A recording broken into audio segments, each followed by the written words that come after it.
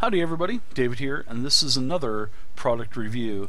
And in this particular product review, we're going to be taking a look at the new 13th Age that just came out, I think it was in February, the High Magic and Low Cunning, basically a book of nothing but battle scenes for your campaign. And this is by Cal Moore, and it is 191 pages long, and it deals with 5 icons. And you can pick this up on the Pelgrane Press website, and they have different options for you if you want to buy the physical book and also the PDFs. It is going to cost you $39.95 for both the physical books. There is a book, a pack of maps, and then the digital PDF book and digital maps. So they really take care of you. The maps are also DM versions and player versions, and I really like the way that they've done this new High Cunning and Low Magic. Now, if you just want the book, it will cost you $29.95, or if you just want the PDF, it'll cost you $19.95 for the maps. So there you go. Now, like I said, this book is nothing but battle scenes, and this book kind of reminds me, if you are familiar with Dungeons & Dragons 4th edition, there was an adventure book called The Dungeon Delve, and it basically covered levels 1 through 30, and it had basically an adventure for every level. So there were 30 adventures, and within those 30 adventures there were 3 encounters for every adventure. I love that book. It was great plug and play material that if you needed something for level 6 characters, you just go right to the book, go to the level 6 adventure, boom, you got something, you know, for the night that you needed. Well, this is the same way, but this book goes into much more detail. Now, High Cunning and Low Magic, it deals with 5 particular icons, and the 5 icons that it deals with are the Archmage, the High Druid, the Orc Lord, the Prince of Shadows, and the 3. And within each one of these adventures, there's going to be several full stories for each icon. And they're going to eventually do all of the icons, but it's like they were saying, you know, like 13th Age was saying, they can't put them all in one book because the book would just be way too big. So they're going to have to break this up probably into 2, maybe 3 books.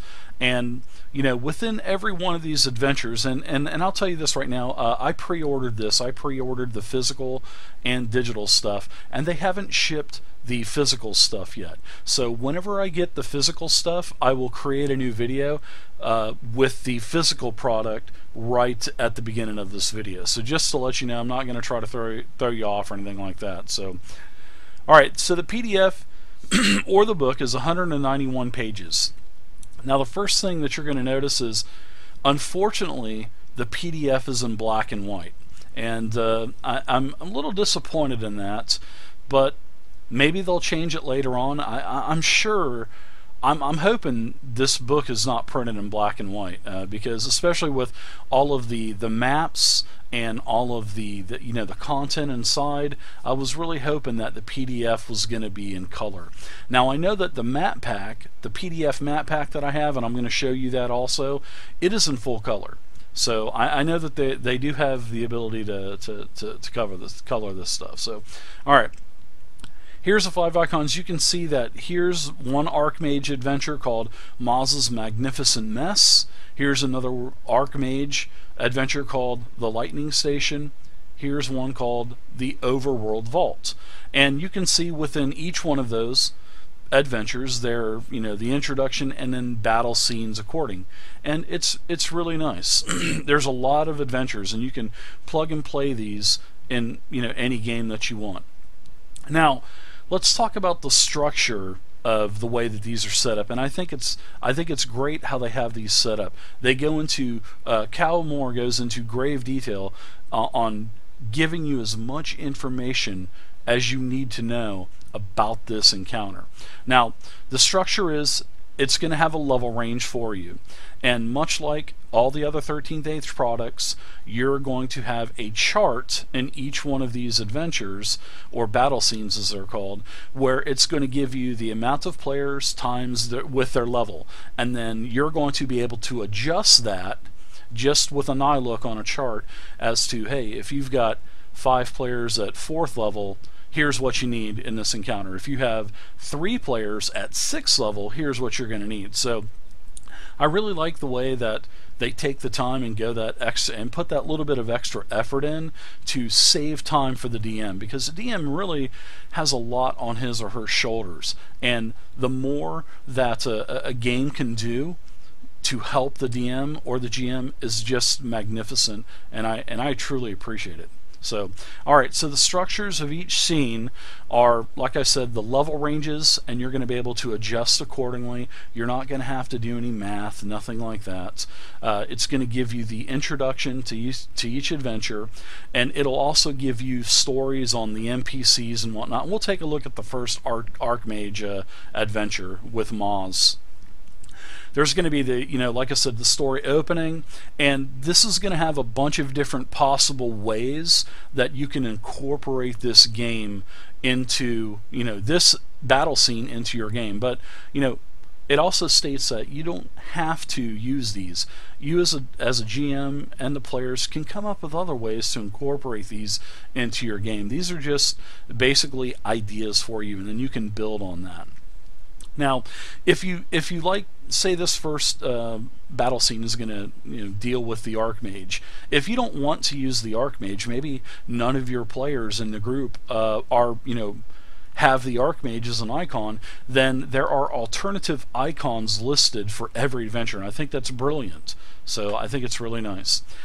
There's a complete overview of each adventure, and then the battles themselves are going to have maps. There's going to be game master maps with all of the locations of the creatures, traps, and there are a ton of traps and tons of terrain that are going to be injected into these encounters, and I'm really happy about that. And it all stems from the new 13th Age Dungeon Master's resource book, where it really talks about incorporating terrain into your games, landslides, rock falls, stuff like that. I really like that, and all of these battle scenes have that terrain injected, and so there's not just a fight going on, there's a lot of other things and mechanics going on that the players have to worry about instead of just fighting the orcs. Beautiful. So there's going to be flavor text for all of the different battles, any kind of role-playing possibilities with text.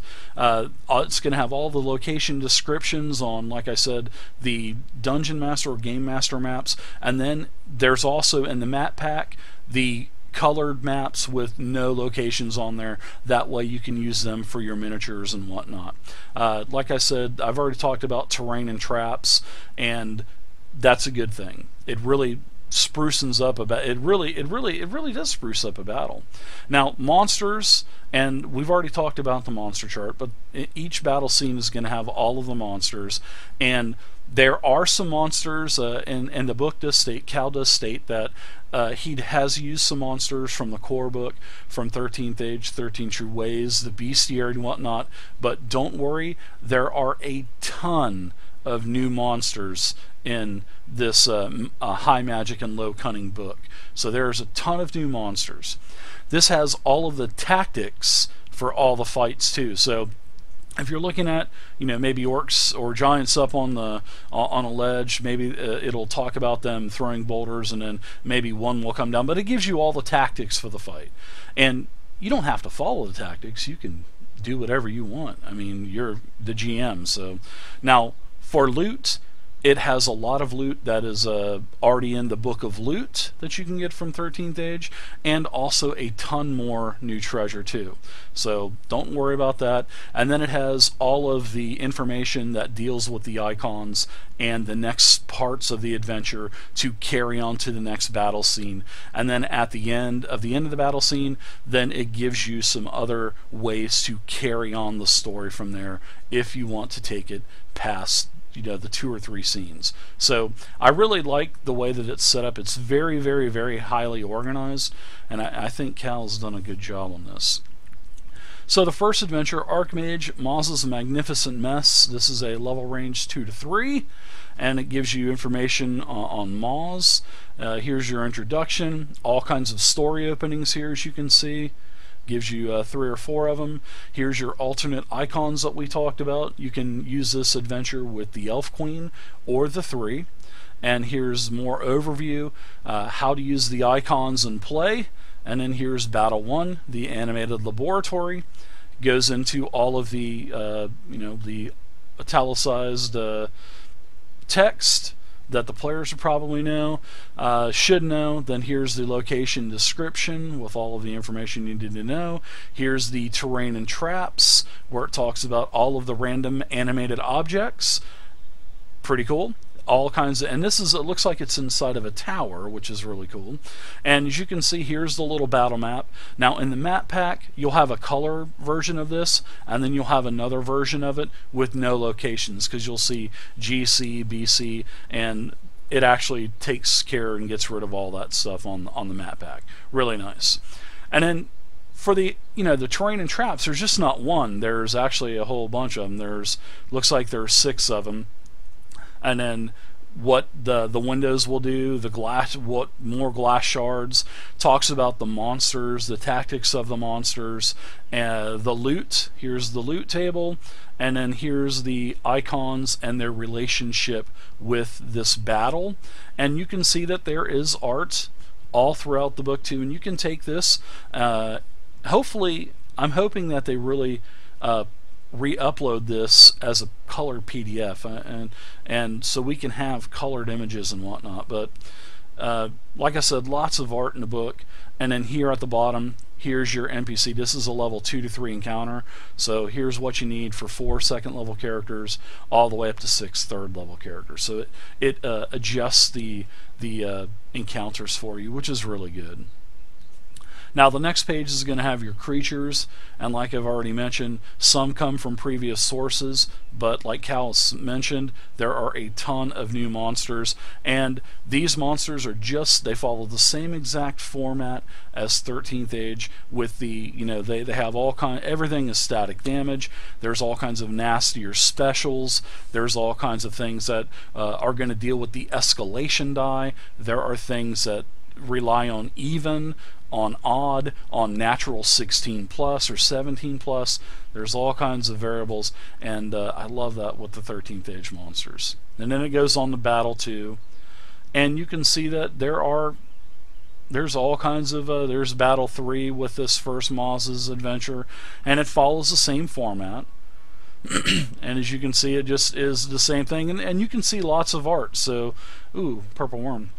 You could take this art, if it's colored, even if it's black and white, you can still take this, clip art it, and still show your players, especially if you're playing with a digital format. And you can see that all the encounters have encounter maps and whatnot. So really nice. Here's more with the Orc Lord.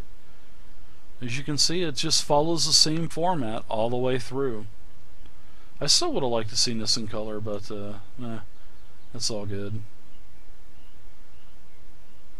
190 pages, and we'll go ahead, and it even has some, looks like it has some clockwork stuff in here too. Very nice. I love the clockwork stuff in the bestiary. Prince of Shadows, looks like some Nagas, Satyrs. It's like all kinds of kobolds. See, kobolds that are level 4 and level 5, I like it. All kobolds aren't just level 1. There's all kinds of high level stuff. Here's a level 6 kobolds. Wow. Look at a whole page of terrain and traps, man. Crazy. I love stuff like this. And you can take this stuff, guys, and you can put it in other games, which is unbelievable. Here's a black dragon.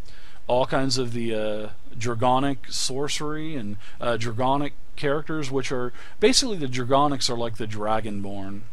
Pretty much the same thing. Alright, so it looks like we are almost to the end of the book. As you can see, lots of art, man. I mean, lots of great art.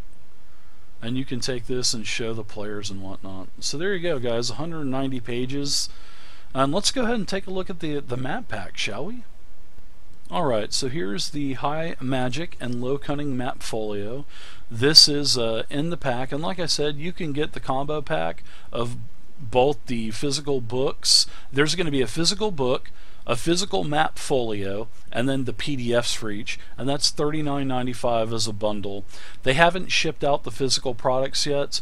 I guess they are just getting them back from the printer, and in my account manager it says processing order, so it didn't say that before, so I guess within hopefully the next couple of weeks I'll have the books. So if you just want the just the PDF, you can get the PDF for $29.95, or you can get the map folio for $19.95. And unlike the PDF, the map folio is all in color.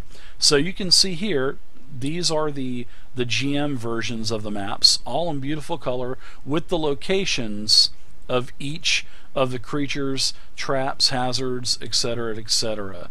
And there's quite a few really nicely done maps too. And it tells you which battle scene it's for and whatnot. Really nice. Wow, look at all the spike traps in there. That's a lot of hazardous terrain. And then eventually you'll see that the locations disappear, and there are a ton of maps. So we're here to here's the first tower map there with Moz, and now you can see there are no locations. So perfect.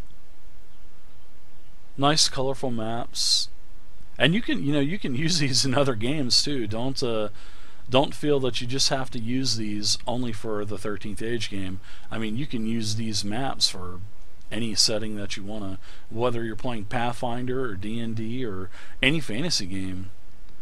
But there you go, all kinds of nice maps, and that's it. Map index at the end, and there you go.